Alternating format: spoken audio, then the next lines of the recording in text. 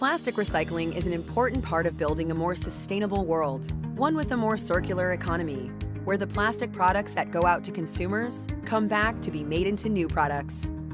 Plastic comes back when consumers put recyclable material in the bin or take it to store drop-off locations. That material can be collected, sorted, processed, and made into new products. But not all plastic is created equal. Not all plastic today is circular. To be circular, plastic products should be large enough to be sorted. That's larger than 2 inches in diameter. Light enough in color to be sorted by near-infrared technology.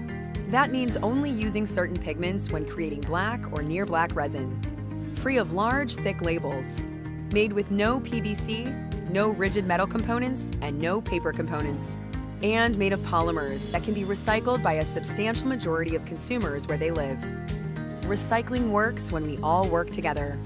Consumers can put plastic products in the bin, and brands can make sure those products are recyclable right here, right now.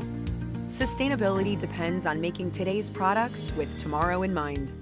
APR's design guide helps thousands of companies each year put the future first, with tools and resources to measure compatibility with recycling from the very beginning, making sure that every plastic product that goes out to consumers can come back and be made into something new.